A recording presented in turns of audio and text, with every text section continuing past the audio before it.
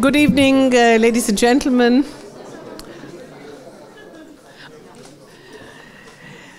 A warm welcome to you. It's literally a warm welcome, but the room has a little bit of air conditioning, so I'm going to use the cool temperatures as long as they last. A very warm welcome to all of you to the IWM's annual Fellows and Friends meeting. It is, in a sense, same procedure as every year, but there are a few surprises this year, as you will see in a moment. I would, to begin with, like to take the opportunity to thank all of you who have been with us throughout the year, shown an interest in our events, in our publications, in our newsletter, have been with us at the 35th anniversary celebration in the Hofburg. Those of you who have come to our very many events. I think we counted 89 events this year. So we kept many people in Vienna quite busy. I would like to take the opportunity especially to thank our donors, some of whom are here tonight with us. And I would especially like to thank the staff of the IWM, without whom all that we've achieved last year would not have been possible. Today, as some of you know, is the 8th of June. It would have been Krzysztof Michalski's 70th birthday. We decided, therefore, in honor of his memory, to begin today with the first Krzysztof Michalski Memorial Lecture. It's a great pleasure and a privilege for me that Professor Aleksander Smolar has accepted to give the lecture today.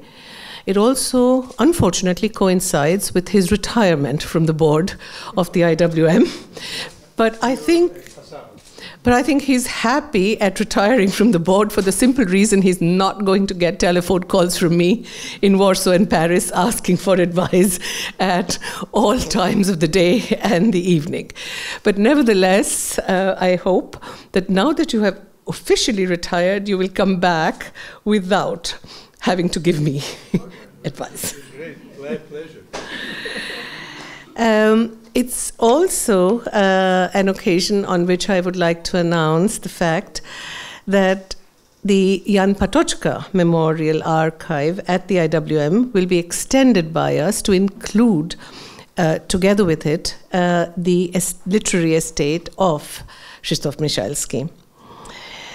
This archive will be at the Institute, and I'm very, very happy that his two daughters, Julia and Kalinka Michalska, are here with us tonight. They accepted our invitation to come over for the first lecture in honor of their father, but also gave us the permission to use his name for the lecture. I think many of you, and probably you are tired of being told today by half the audience, I remember you as a little girl. I can promise I cannot say this. So I welcome you as young women, but as women who have had a long association with the house. And if it had not been for your father, none of us would be here today. So thank you very, very much for being with us. And among the audience are many friends of your father's who probably even may not have seen you as young girls. So it's wonderful to give you and them the opportunity to share this evening with us.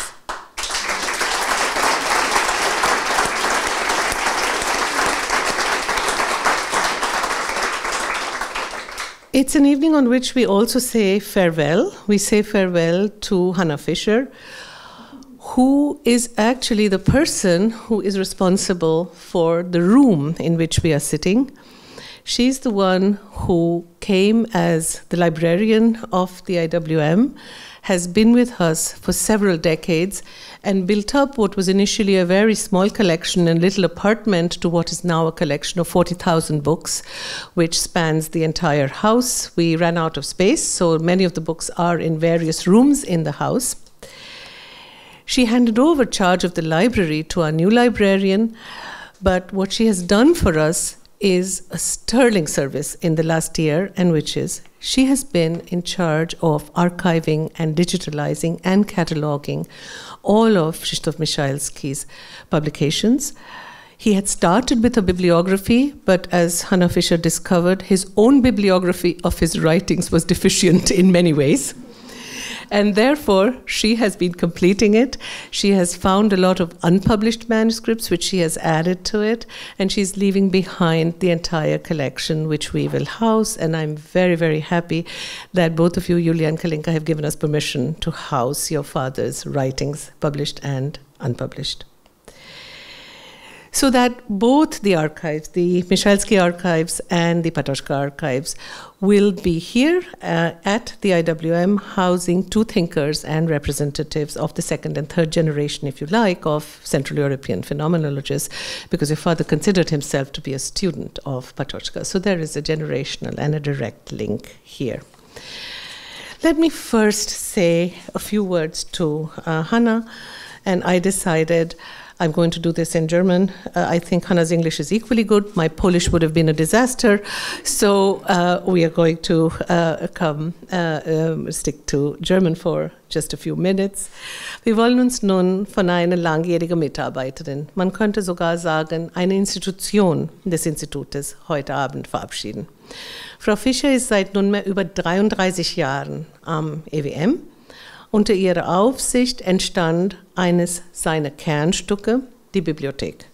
Anfang lediglich eine Ansammlung von Büchern, die in einem Raum, einen einzigen Raum, Platz fanden, wurde daraus allmählich eine Sammlung von über 40.000 Werken, die sich über das Haus verteilen, wie ich schon erwähnte. Nachdem sie die Bibliothek nun seit einem Jahr bei Katharina Graz in fähigen Händen weiß, konnte sie sich in den letzten Monaten der Sichtung des Archives des Institutes widmen, leistet zudem einen wertvollen Beitrag für die Erstellung, wie ich schon erwähnte, einer Gesamtbibliografie von Krzysztof Michalskis Werk. Liebe Frau Fischer, im Namen des Institutes will ich mich bei Ihnen herzlich für Ihr jahrelanges Engagement und Ihren unablässigen Einsatz für das Institut und seine Bibliothek heute Abend bedanken. Als Zeichen unserer Wertschätzung dürfen wir Ihnen neben einem kleinen Blumenstrauß 2 weitere kleine Aufmerksamkeiten überreichen. Eine davon nimmt Bezug auf die Vergangenheit, die andere verweist auf die Dinge, die Sie in Zukunft hoffentlich noch ausführlicher sich widmen können werden. Die Bibliothek, die Sie mit aufgebaut haben, war stets nicht nur Arbeitsort, sondern auch Begegnungsraum.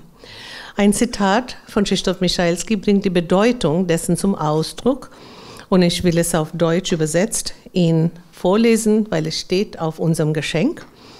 Erst in der Begegnung mit einem anderen Menschen bekommt das Leben einen bestimmten Sinn.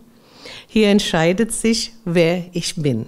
Hier entscheidet sich der Sinn meines Menschseins. Wir dürfen Ihnen, Frau Fischer, als Erinnerung an Ihre Wirkungsstätte am Institut ein Foto der Bibliothek mit diesem Zitat und der Unterschriften aller Ihrer Kolleginnen überreichen. Wir alle wissen auch, aber wie groß Ihre Liebe für Kunst und Musik ist, nicht nur Bücher. Diese Konzertkarten, die ich Ihnen gleich gebe, sollen Ihnen nicht nur Freude bereiten, sondern auch einen positiven Ausblick auf das geben, was Sie an vergnüglichem Jenseits des Institutes erwartet. Wir wünschen Ihnen von Herzen alles, alles Gute für die Zukunft und vielen herzlichen Dank.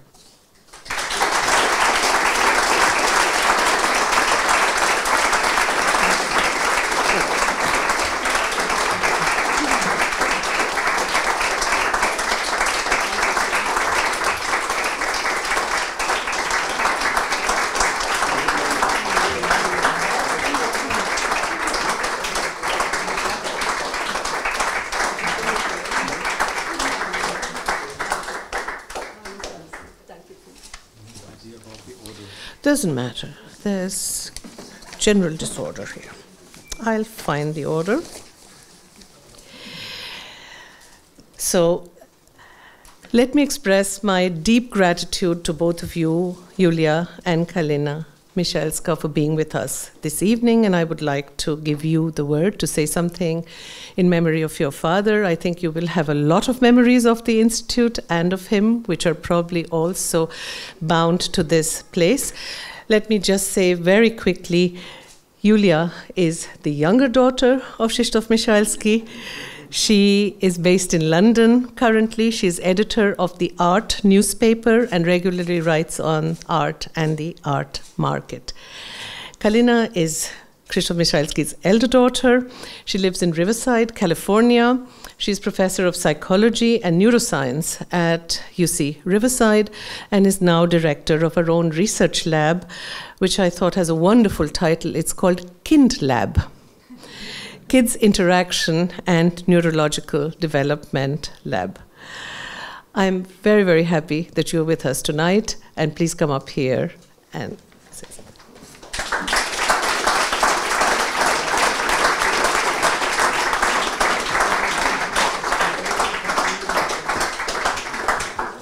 Thank you so much, Shalini. We won't say too much because it's a very emotional event and we're already losing our composure. But we just wanted to say thank you so much for having us, and we're very, very grateful to be here. The Institute was Dad's life, and it was a very big part of our life growing up to when we were small, as you mentioned. So we have a lot of memories being here, being in the library, being in the kitchen a lot. So really, thank you very much for sharing this day with us. We really appreciate it.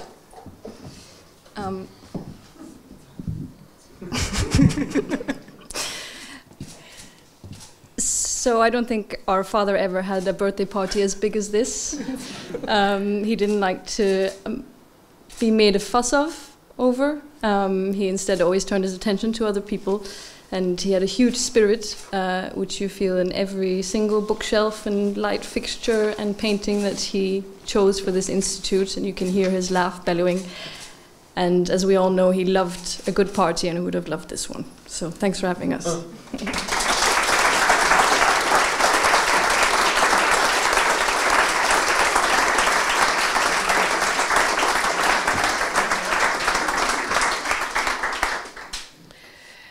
Thank you. So in a way, we stay in the family with Aleksander Smolar, who can definitely say he knew you as children. Let me just do my duty to introduce briefly Aleksander Smolar for those of you who do not know him. For me, as I just said, he has been an extremely important source of support and strength when I took over the Institute 3.5 years ago. Alex is chairman of the board of the Stefan Bartoli Foundation, as well as co-founder and member of the European Council on Foreign Relations. He is a sociologist and economist by training at the Warsaw University, and then studied international relations at Johns Hopkins. From 1973 to 2007, he was at the CNRS in Paris and was co-founder and editor of the quarterly journal of political exile, Annex. He was political advisor to Prime Minister Mazowiecki and foreign policy advisor to Prime Minister Suchoczka. He has been a frequent commentator on press, radio, and on television on foreign policy and the internal dynamics of Central Europe.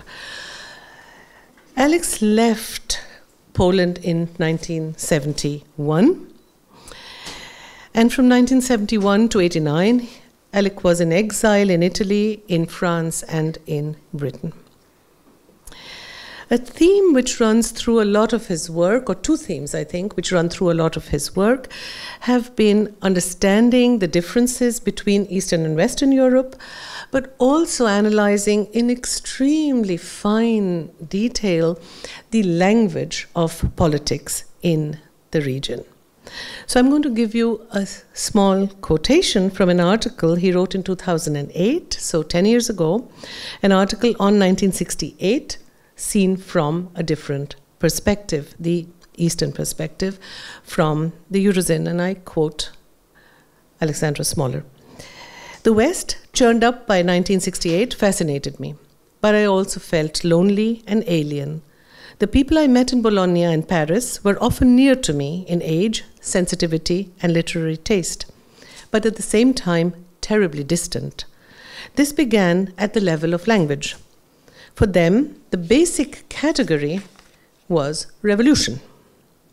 The Western prisoners of semantics, Marxists, Leninists, Trotskyists, Maoists, situationists, anarchists, and even socialists were describing the world in the same language as Brezhnev and Gomulka. That was enough to block conversation, not to mention agreement. From the Polish perspective, such language was a vector not just of oppression, but also of dreadful boredom. Joseph Tischner, a founding father of the IWM as well, Joseph Tischner used to tell a joke about two Tatra Highlanders having a conversation at the end of the war. "The Reds are coming and they'll starve us," says the one. To which the other replies, "Starve us or not, they're sure going to bore us to death." So this gives you a little flavor of Aleksander Smolar in exile, reflecting on the exile and the differences and the sense of humor which characterizes a lot of my conversations with him. Among the many writings of his, I just want to mention three. One, the book on taboo and innocence, a collection of his essays on political revolution, civil society, questions of memory politics and anti-Semitism, essays which also contain ideas on an international community. In the third part of the book are personal reminiscences of Kuron and Jelensky, but also conversations of his with Raymond Aron. The other book that I would like to mention is his book Entre Kant et Kosovo, so Between Kant and Kosovo, a collection of essays in French in Paris, published in Paris in 2003. And in 2000, the collection which he edited with Mark Plattner, who was incidentally also a fellow of ours, Globalization, Power and Democracy, which explores the emerging post-Cold War international system and its implications for the future expansion and consolidation of democracy. And it examines the other side of this relationship, the impact of the international system on the prospects for democracy. So it brings together many very, very well-known essays and political analysts, Robert Cooper, Robert Kagan, Samuel Huntington, Jacques Rupnik, who spoke here recently, and Adam Daniel Rothfeld, who was also a fellow of ours. So as you can see, it is a large family, but it's a family which is connected in very many ways. Professor Smolar has been connected with the Institute since 1993, when he was, or he's been connected actually with the Institute before 1993, I think immediately from its inception, but he became a corresponding fellow, and that's a title which I have not quite found out what corresponding fellows were in those days. We don't have them anymore, so I have to ask later. Since 1993, he was vice chair of our academic advisory board. He was then chair of our board of trustees. And he was present at the summer school in Cortona. He wrote a lot for our journal Transit. He was a fellow twice in 1989, an important year for the Institute and for Europe, in 1997. And in 1990, he coordinated the research project on transitions to democracy.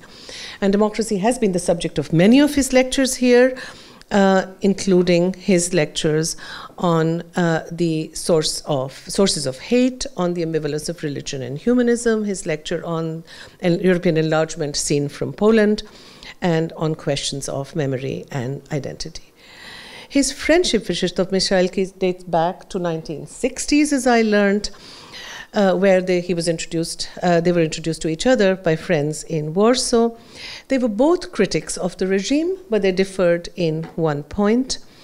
As I understand, Michalski hated the system, sympathized with the opposition, but he decided not to engage himself politically. Professor Smolar sat in prison after the student protests of 1968 and left the country in 1971. They continued to be in touch, they continued their friendship, and they continued their common projects, among them the IWM. In his reminiscences on Krzysztof Michalski, he cited Jean Monnet, and with that I would like to end my introduction, but also my deep felt gratitude to you. He cited Jean Monnet saying, "Nothing is possible without people, but nothing can last without institutions." And it is together. This is Jean Monnet. This is Jean Monnet. This is Jean Monnet. And it is with that idea, which I think both of you shared, you and Krzysztof Michalski, that contributed to the building of the institution, which stands tall today. And we have a lot to thank you for that.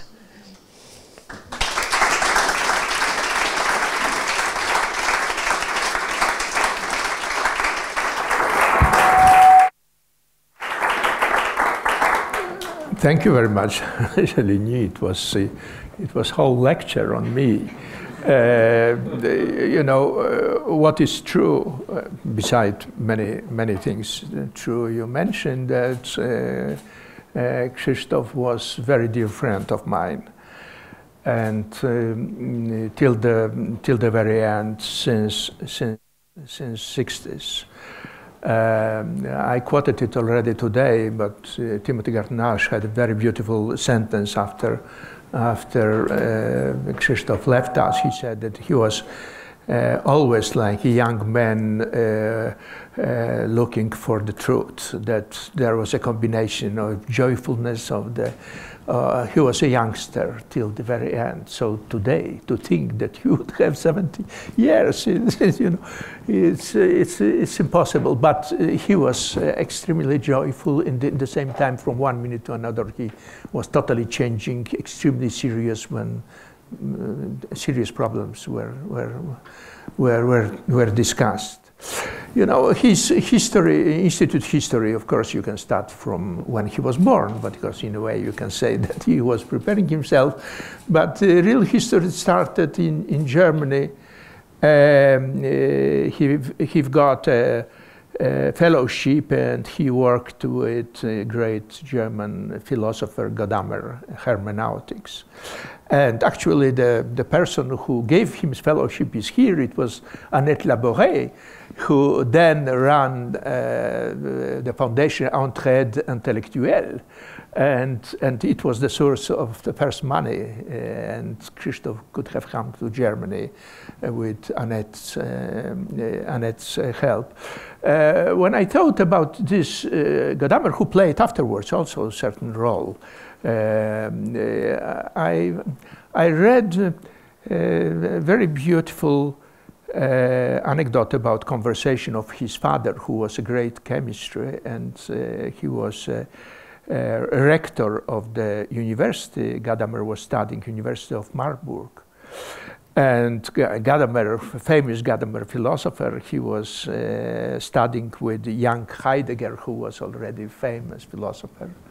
Or Gadamer the father, when he was already leaving this world, he wanted absolutely to talk to Heidegger.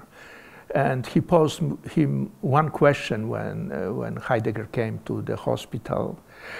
Do you really believe that philosophy is enough of a vacation to occupy one's life? This is, I'm thinking about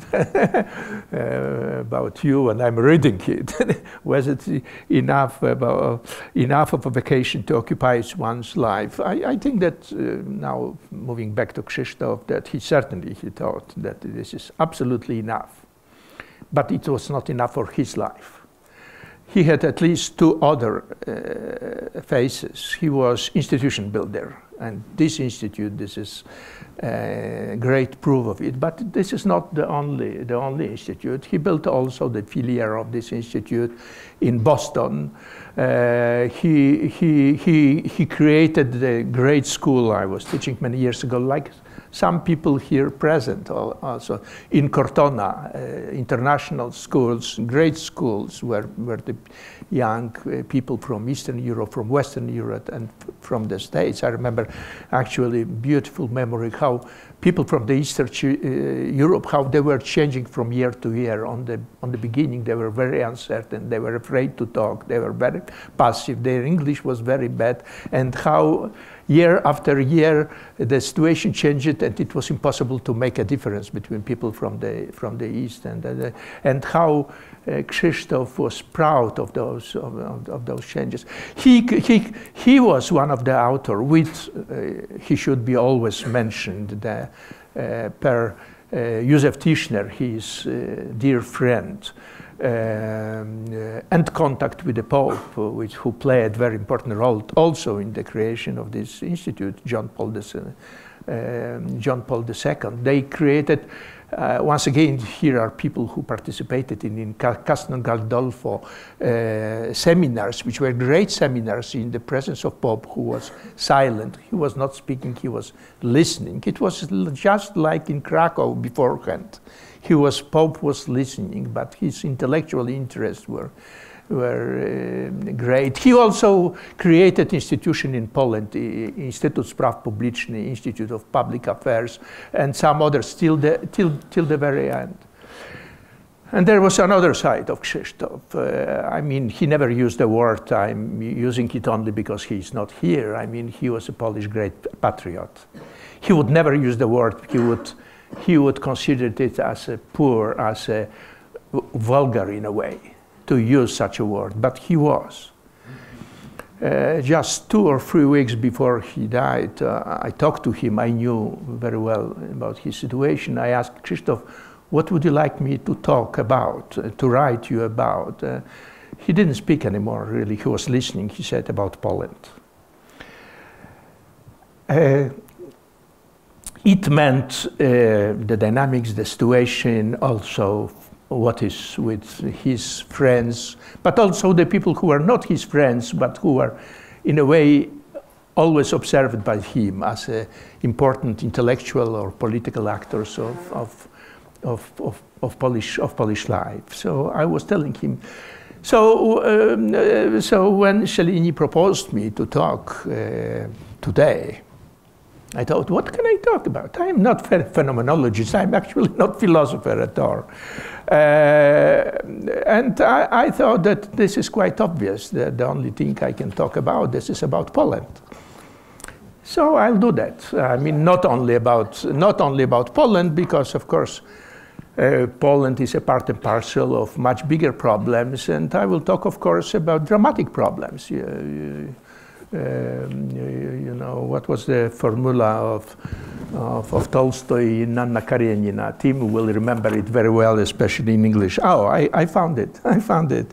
In Anna Karenina, all happy families are alike. Each unhappy family is unhappy in its own way. So, in a way, Poland is unhappy in its own way, and there is particularities in the Polish situation. You know, I will quote you two eminent U.S. political scientists, both specialists on democracy, democratization, de-democratization, decline of democracy. And you know, both are very interesting. I think it's a little bit long, but I think it's worth listening. One, this is Steve Levitsky, who published 2 books which are bestsellers. You know, sort of comparative politics. And journalists who made an interview asked him, "What's happened in Poland and Hungary?" And his answer: Hungary and Poland are a mystery for political scientists. The 2 economies are doing fine. The state administration is operating correctly. It is collecting taxes, paying social benefits, ensuring various services, and controlling crimes. By any objective criteria, everything was working fine. People did not have reasons to be angry, and anger is the food of populists. So Levitsky, he didn't see the reason for radical polarization, which for him is major source of decline of the composition of democracy, the radical polarization. What is more important, more interesting is the second interview at scholar, friend of mine actually, and a great specialist on the problem of democratization, de-democratization, etc. This is Adam Przeworski. This is more interesting, not only because he knows a lot about, he started with Latin America, but he started with Poland. He left Poland. He's Polish, so he knows Poland much better than other American political scientists. And the same answer when it was posed, Przeworski answer. I mean, this is The humble side of this answer is shattering. To say the truth, I never heard scholars to be so frankly. I do not understand why. Theoretically, it shouldn't have happened. Since 1918, 88 countries went through at least 2 cycles of democratic changes. This is the measure for political scientists, whether it's political, whether the system is, democratic system is already stable, 2 cycles. And got the status of consolidated democracy. Poland had such a status in 2015. Such democracy usually lasts long. Out of 88 consolidated democracy, only 14 failed. Przeworski's word. The reason for such failure of democracy may be poverty. Democracy that failed had, on average, less than $6,000 per capita. Poland, with its average income per capita over $12,000, should have resisted. Or let's take economic growth. Failed democracy had 1% growth of the GNP and sometimes much less. Poland, with its high growth, much over 3%, should not have had to worry. Income inequalities measured by Gini coefficient were not dangerous high. The same about the professional activity of the population. It was 50% in failed democracy, 60% in lasting democracy, and more than 60% in Poland. And I'm finishing already. Other factors that may threaten democracy are such as incapacity to form the government, strikes, mass street manifestation, protests. Nothing like that took place in Poland. The total mystery. What's happened? This is interesting question, and I know that more interesting question concerns the future, but I know nothing about the future, and I will not formulate that. There is a lot of hypotheses. More interesting maybe is to talk about today's situation, but this is much more journalistic, and afterwards there's a lot of people who are really interested that can read a lot about it. So I think the mystery of the past is really really a mystery.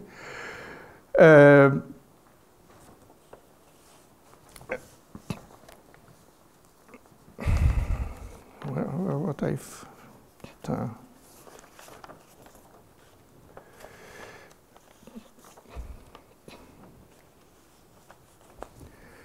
yeah.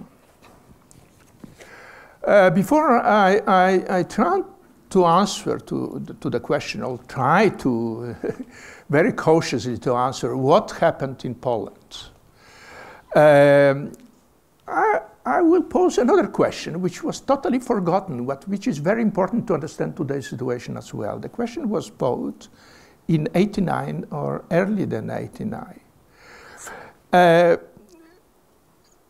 And the opinion formulated by many scholars, Western scholars, then were quite surprising. It was the question about the prospects of democratic transformation in East Central Europe, especially in Poland. And you know, I will talk about many, or I will think about many people who are present here. This is, for example, Klaus Offe, who is a great sociologist, for example, but also people, philosopher Jon Elster, or Adam Przeworski once again. They were saying that double transformation, economic and political and socio-political, is impossible. Impossible just. Even one formulated impossibility theorem, one of them, I will not mention his name, impossibility theorem, about something which happened. And why? The argument is very strong, and I think it's still today it's very strong. Just because if you introduce democratic changes, it means that you empower the people who represent majority, especially those big countries.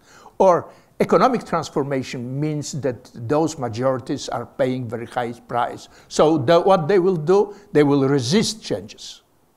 And for example, once again, my friend Przeworski, who do not understand what's happened now, then with a lot of eloquency was saying that what is those countries are risking, this is sort of Latin American vicious circle, that there will be phases of democratic revolution and then populist dictatorship, just because you cannot have both democratic revolution and economic capitalist type of transformation. This type of critique was rather of left liberal critique. But the people who are rather liberal conservative also were convinced that it was totally impossible, and one of, let's say, chair of political scientists for half a century, certainly great man of political century, Samuel Huntington, he wrote in the middle of the 80s an article about the future of democracy, where there is only one paragraph about communist countries, and the conclusion very clear: no hope, no any prospect for democracy in those countries. Why? Because there is no democracy without private property, and you cannot change the well of history. You cannot reintroduce the private property where private property was eliminated. So no prospect of democracy. In long article, it was one small acapit. Another scholar who was very much connected to the institute, there's a lot of people in this domain. This is one of the reasons I have chosen the subject. I mean, this center is one of the centers of reflection with the people like Ivan Krasiev, Ivan Vojevoda, like Timothy Garton Ash, and many. Sandel, who was only here with a lecture about this subject. This is one of the center of the reflection on it. Or beside Huntington, Peter Berger, who was very close to the institute. You know, Peter Berger, he published a book where he wrote that this is totally impossible to reintroduce. Why? This is an interesting argument. Because private property has its own principle of legitimacy.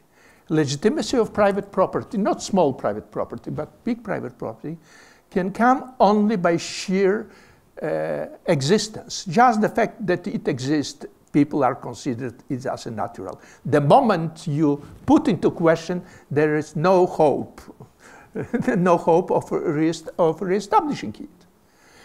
So, you know, two persons rather of liberal conservatives were convinced about the same, those people of rather left liberal conviction.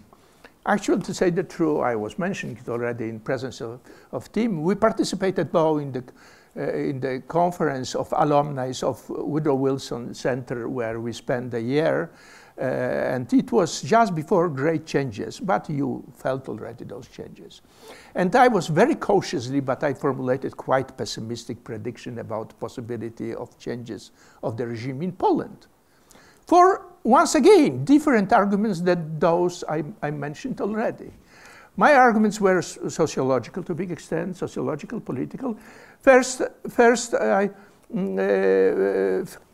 the same as this left liberal argument, but also social changes with upper class eliminated or emigrated, with the middle class, Jews killed, Germans expelled or they left themselves. Even the working class was decimated.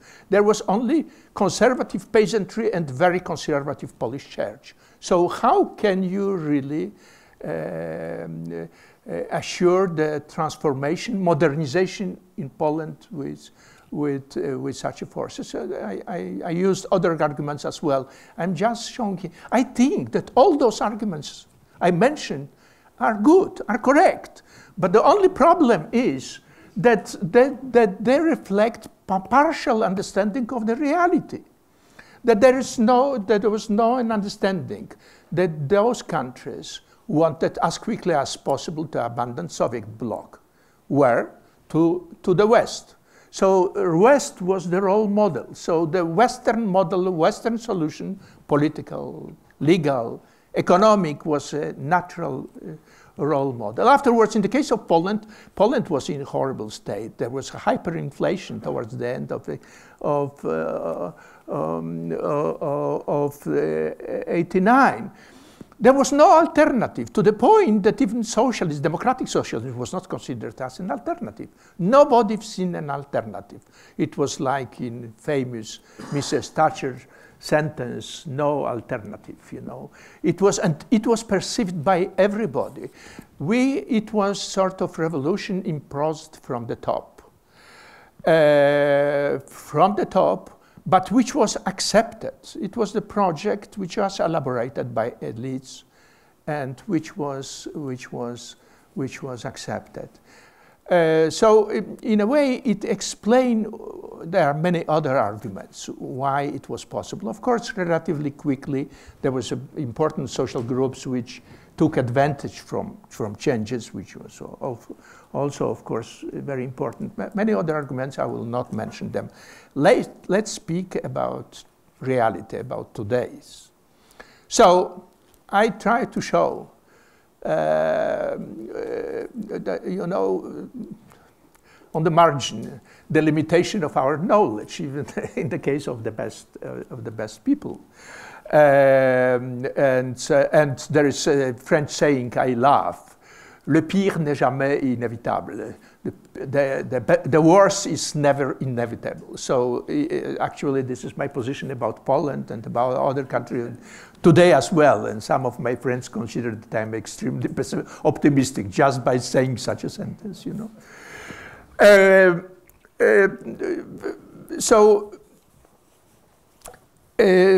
So what happened in a country like Poland with all those positive results I mentioned, just quoting Adam Przeworski, really positive, with the opinion when the political changes took place in 2015, more than 80% of Poles were happy with their life.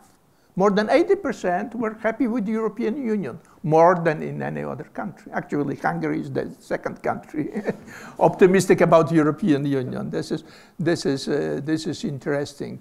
This is interesting case. So what happened?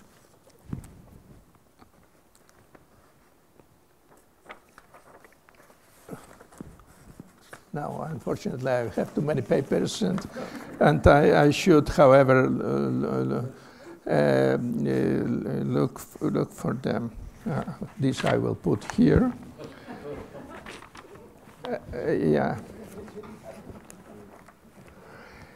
The one explanation, this is banalization sort of hypothesis, that, you know, it was just normal, actually by very brilliant political scientist who wrote a brilliant book on populism, Jan Werner Müller, used in politics with another very well-known now political scientist, Yasha Munk.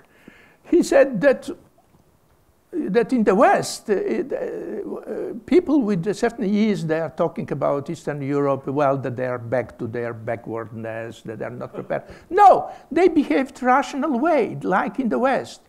Because we shouldn't forget, which is true, that before election, both parties, Orban party in Hungary and Kaczynski's parties in Poland, they presented very different program from what they were applying afterwards. I mean, much more peaceful, not revolutionary, not counter-revolutionary, not illiberal democracy. No, in the case of Poland, of Kaczynski, mostly what he proposed, actually quite interesting, it's some elements of leftist program of redistribution. Unfortunately, liberals during 8 years beforehand, they haven't done too much about it. So it was the factor which played an very important role. The second factor, very important role, which is true about not only about Poland, not only about region. This is the community is coming back. That after Thatcher's and Reagan's individualism, excessive individualism, with the crisis, you know, people do not believe anymore that in individual way of survival. They believe in the community, and there is a patriotism is back. For example, this is quite eccentric. What you can see in Poland, manifestation of this collective identification. But this is important factor, and in the Polish case, of course, also Catholicism. Those two factors of belongingness create an extremely important role in the success of Kaczynski. the left and the center, they didn't display any message, you know, assuring sort of collective identity and collective dignity in the people who were afraid. Although Poland was in very good economic situation, but war was on the Ukrainian side, migration was coming, in the West was crisis, so the fear was present even if it, you can say objectively, it was not justified. The fear was there. The fear is still there. So this banalization of Müller, that it was just normal behavior, and the fact that afterward they cheated after election, they applied policy which was not democratic. I mean, Orban used the formula which was introduced into political science by Farid Zakaria, illiberal democracy. In the Polish case, Kaczynski was using the formula impossibilism. You can understand the word, although this is Polish word. That you cannot govern in the situation in the country where it's impossible to do whatever you want to do. This is why he's destroying now justice system. Actually, he's destroying also the parliamentarism, you know. Only once a month there is a meeting, only 1 minute parliamentarian can speak. He's destroying. Actually, he's destroying even executive, because the real executive power is in his hands, and he's formally nobody. He's just simple parliamentarian of the ruling party. So this is a mess. This is the disinstitutionalization, you know, which is, I remember what shocked me very much when I was still a student in Poland. I read first book of Huntington, and one of the first sentence was that the worse than dictatorship is a chaos. Or now I think it's true that the bigger danger in Poland, that is chaos, not dictatorship. Although dictatorship is unfortunately one of possible hypotheses, you know. So this, I would propose 3 other hypotheses. I have many others, but I will not fed you up with all those hypotheses. The first I deduced from brilliant philosopher, leftist, American philosopher Michael Walzer. He published 2 years ago a book, Paradox of Liberation. And the question he posed, there are 3 case studies he's analyzing: India, Algeria, and Israel. And the question he posed, how is it possible that in those 3 countries where the countries were liberated by rather leftist forces, modernist, secular, pro-Western, who are trying to introduce Western models of modernization. 25 years later, we have a regime, fundamentalist religious regime, into those 3 countries. I don't want to compare Poland to those 3 countries, but this is exactly 25 years later that we had radical changes. Of course, we have no fundamentalism, but we have very radical, let's say the true reactionary church, be very big part of the church, not all. So how it's happened?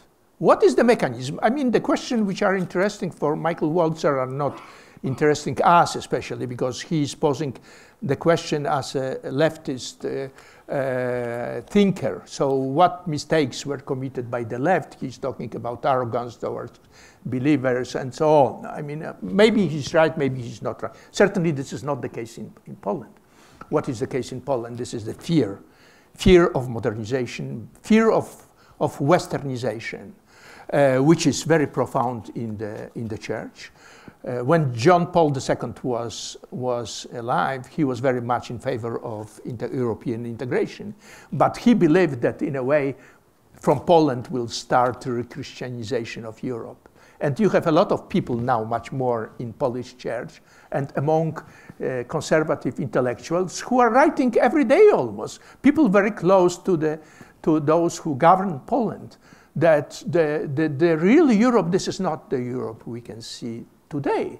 This is the Europe of multiculti, multi-ethnic, you know, of demoralization, of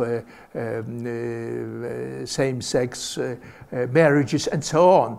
The real Europe, this is the real Europe they are dreaming about, which probably never existed. But this is the Christian Europe of small churches, of small communities, small villages. This is not conservative. This is reactionary thought and reactionary dreams. This is the reaction, the fear of modernization. This is the refusal of modernization. Actually, Orban is using the same language. The difference is that Hungary is much more religious country. First, this is two religions. This is Protestants and Catholic divided, and much less religious than Poland is. In the Polish case, this language is not a joke. This is not. In the case of Orban, you can believe or not believe. But in the case of Poland, this is important factor. This is important social and political factor. So the other hypothesis. So this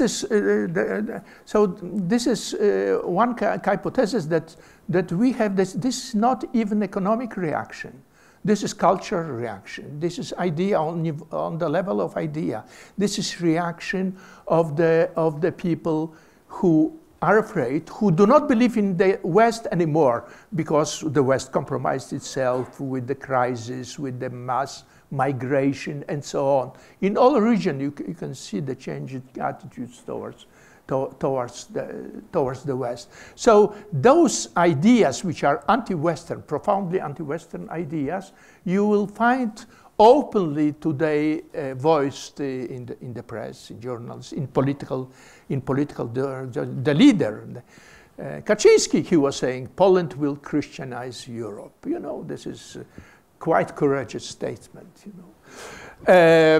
But now the second argument I will say, I can call it Tocquevillian argument, or in Tocqueville's analysis of the old regime and revolution. One of the arguments he used why revolution took place, it was the consequence of the policy of the absolute majority. What do you call it? Absolute monarchy. Yeah, this is absolute monarchy to force all aristocracy to live in the court, king's court. It was a self-assurance to control them better. But the consequence was that they lost any social utility they had before, defending their dependents or giving justice or some other functions. Though they become, in the eyes of the most French, that's just the parasites. Or my feelings is that today's political class, in the West especially, is perceived to a big extent as a parasite. Because, especially after the war, with the introduction of the welfare state, their expectations, which are linked very much to the state, and the modern state is not capable anymore, or at least during a crisis period, but just not able anymore to fulfill those obligations or those expectations of the citizens. This is why you can read such an extravagant sentence as Minister of Michael Grove. The people in this country have had enough of experts. He himself finished Oxford. He himself was an expert. But this is the reflection of the attitudes towards the quite often just educated people, in the sort of revolts of the masses against elites. This is the feeling that the elites, which are supposed to solve social problems that are not capable to solve, or maybe they do not want to solve, and at the same time they are manifesting quite often the arrogance. And the third hypothesis I will attribute to my French master. This is why I found myself finally, after emigration in France, it was a great scholar, philosopher, political science, Raymond Aron. I posed him once a question: how can you explain that after the great successes of France, of so-called Trente Glorieuses, 30 great years of development of France, there's so many of unhappiness in France? And he answered me, I noted more or less, France achieved in 25 years more than in previous 100 or 150 years. Price was very high. They are victims. There was a lot of suffering. But when the goal was achieved, the reaction was, that's all? And the people turned themselves against power. This is exactly the situation. This is exactly the situation in Poland and in many other countries, especially in Poland. Especially, this is probably the element of cultures, not only in Poland and also in the West, that we are living in synchronic, not diachronic cultures. We are not thinking about the past, not thinking about the future. And Poles, when they are judging their situation, they are comparing immediately with Berlin, with London, with Paris, with Vienna. They were never thinking about the undevelopment of Poland, of the fate of their parents. So after all those sufferings, and they are recognizing that it was a success story. They're happy, but they will never forget to the people who applied those sufferings to them during the transition period. Thank you very much for your attention.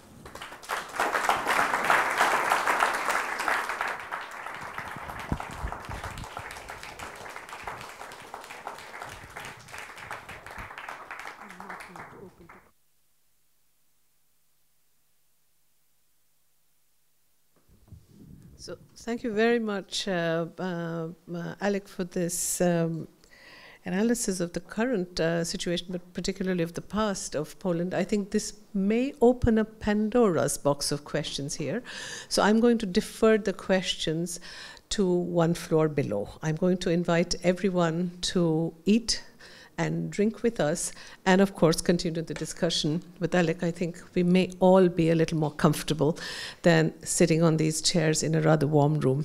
So I'm going to thank you very much once again for the talk.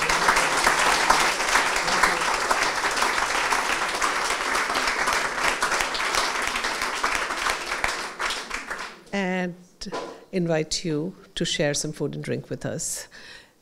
Please come downstairs to the cafeteria, which most of you know well. If you don't, just follow the rest of us. Follow others who know.